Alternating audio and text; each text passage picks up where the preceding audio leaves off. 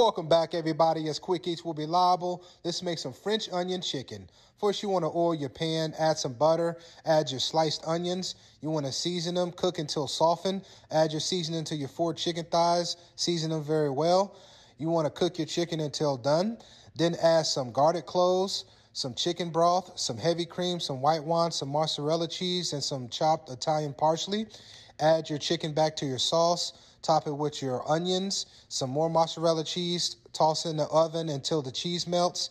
Man, if it don't look good, I ain't eating it. Let's make some chicken bacon ranch rice. First, you want to season your chicken. You want to hand mix your chicken very well. Then you want to cook your bacon until crispy. Leave a little bit of that bacon fat in the pan for your onions and your chicken. Cook your chicken until done. Add some chicken broth. Add some rice. Add your ranch seasoning. I want you to continue to cook this until half the liquid evaporates. Then I want you to add some shredded cheese. Bring back your bacon. Oh, would you look at that?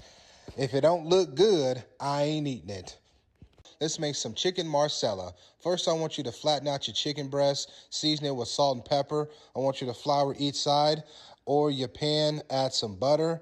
I want you to cook this chicken breast on each side for 6 to 8 minutes.